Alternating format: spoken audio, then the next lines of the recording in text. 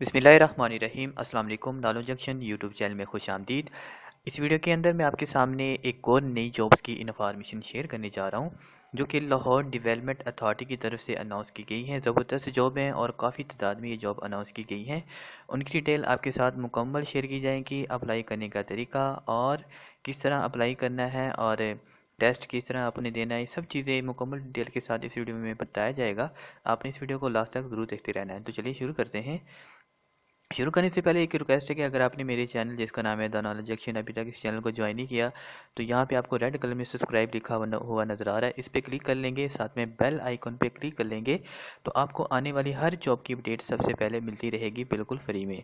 तो आप kindly subscribe के बटन पे क्लिक करके इस चैनल को ज्वाइन कर लें। तो शुरू करते हैं। तो दोस्तों ये है officially add Lahore development authority की तरफ से जो कि अनाउंस किया गया है। इसमें यहाँ पे जॉब्स की डिटेल है और स्केल यहाँ पे मेंशन है और मिनिमम क्वालिफ़िकेशन और एज लिमिट सभी चीज़ें यहाँ पे दिखी हुई हैं।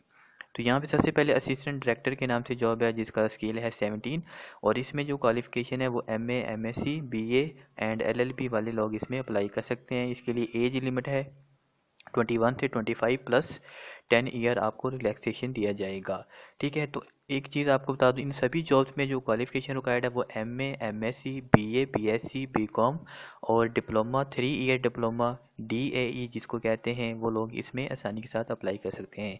उसके बाद असिस्टेंट डायरेक्टर इंजीनियरिंग, इसके लिए इलेक्ट्रिकल, मैकेनिकल, सिविल, ठीक है, बैचलर डिग्री आपकी होनी चाहिए सिविल में, मैकेनिकल के अंदर और इलेक्ट्रिकल इंजीनियरिंग वाले इसमें अप्लाई कर सकते हैं। ठीक है, उसके बाद असिस्टेंट डायरेक्टर टाउन प्लानिंग, इसमें भी सेम बीएससी टाउन प्लानिंग में होनी चाहिए। उसके बाद असिस्टेंट डायरेक्टर इंफॉर्मेशन टेक्नोलॉजी है। ठीक है, आपको जो जावा डेवलपमेंट इसमें रिक्वायर्ड है, इसमें क्वालिफिकेशन आपकी MA, MSc, MCS, MSc, CS, BCS और बीएससी, सीएस, एमआईटी वाले इसमें अप्लाई कर सकते हैं और इसमें एज लिमिट है 25 से 35। उसके बाद असिस्टेंट डायरेक्टर के नाम से है, इसमें नेटवर्क्स का काम है और इसमें भी सेम वही है जो ऑलरेडी मैं बता चुका हूँ। ठीक है, उसके बाद assistant director information technology same वही है, एमसीएस, एमएससी, सीएस और बीएसआईटी और सीएस वाले इसमें अप्लाई कर सकते हैं। उसके बाद assistant director information technology system administration के तौर पे ये अनाउंस की गई है। इसमें भी सेम वही क्वालिफिकेशन जो ऊपर मैं आपको बता चुका हूँ। उसके बाद यहाँ पे सीनियर के नाम से जॉब है, इसमें बैचलर डिग्री मांगी गई है। उसके बाद सब engineering, electrical, mechanical, civil 3 year diploma आपके पास होना चाहिए। उसके बाद अकाउंट असिस्टेंस, इसमें भी आपके पास बीकॉम होना चाहिए और डाटा एंट्री के लिए आपके पास एफएससी वाले लोग इसमें अप्लाई कर सकते हैं और इसकी एज लिमिट है 21 से 35। तो दोस्तों ये था ऐड, आप इसको खुद से भी डिटेल में रीड कर सकते हैं। वीडियो के नीचे आपको इसका लिंक मिल जाएगा, आप इस ऐड को ऑफिशियली रीड कर सकते हैं।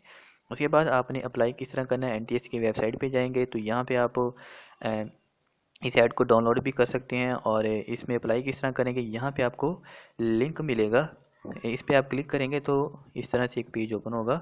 ठीक है, इसके मैं आपके बारे में आपको बताता हूँ। सबसे पहले एक चीज़ बता दूँ कि इसमें अप्लाई करने की जो लास्ट डेट है वो है 19 फरवरी 2018 तक आप इसमें अप्लाई कर सकते हैं। तो ये है जी एप्लीकेशन फॉर्म, आपको वीडियो के नीचे इसका लिंक मिल जाएगा, वहाँ से आप इसको डाउनलोड कर सकते हैं। तो जिस जॉब में आपने अप्लाई करना है वो यहाँ से टिक करेंगे, यहाँ पे अपनी इंफॉर्मेशन लिखेंगे और यहाँ पे अपनी एजुकेशन की इंफॉर्मेशन लिखेंगे। यहाँ पे अगर आपके पास कोई एम्प्लॉय रिकॉर्ड है गवर्नमेंट का तो वो लिख देंगे, अगर नहीं है तो इसको छोड़ देंगे।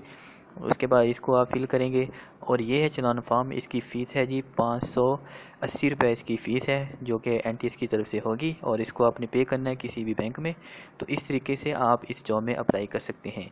तो यहाँ पे आपको पेपर डिस्ट्रीब्यूशन की डिटेल भी मिल जाएगी, आप इस पर क्लिक करेंगे तो यहाँ पे हर जॉब का बताया गया है कि आपको इसका सिलेबस किस तरह होगा, किस तरह का इसमें एमसीक्यूज दिए जाएंगे। 20% इंग्लिश में से, एनालिटिकल 15%, उसके बाद जनरल जो होगा, जनरल नेटवर्किंग के बारे में 10% होगा। इसी तरह हर जॉब्स का यहाँ पे लिखा हुआ है कि आपको किस तरह प्रिपरेशन करनी है। तो इसका भी लिंक आपको वीडियो के नीचे मिल जाएगा। तो उम्मीद करूँगा आपको वीडियो पसंद आई होगी और आपको समझ आ चुकी होगी कि किस तरह आपने इस जॉब में अप्लाई करना है। अगर फिर भी किसी किस्म की कोई कन्फ्यूज़न हो, कुछ पूछना, तो आप वीडियो के नीचे कमेंट कर सकते हैं, आपको फ़ौरन रिप्लाई किया जाएगा। और एक और चीज़ आपको बताना चाहता हूँ, अगर आप इसमें अप्लाई करते हैं तो अपने दोस्तों के साथ ज़रूर शेयर करें, इस वीडियो को भी शेयर करें ताकि ज़्यादा से ज़्यादा लोग इन जॉब से फ़ायदा उठा सकें, क्योंकि इस तरह की जॉब से बहुत कम लोगों को पता चलती हैं। अगर आपका फ़र्ज़ है, आप इस वीडियो को देख रहे हैं, तो आप इसको ज़रूर शेयर करें और इस वीडियो को लाइक ज़रूर करें। And thank you so much for watching this video. अगर आपने अभी तक हमारा चैनल सब्सक्राइब नहीं किया तो अभी सब्सक्राइब करें और बेल आइकॉन को क्लिक करके हमारी लेटेस्ट वीडियोस के बारे में अपडेट जानें। सब्सक्राइब कीजिए और हम आपको लिए चलेंगे आपकी फेवरेट वीडियो की तरफ।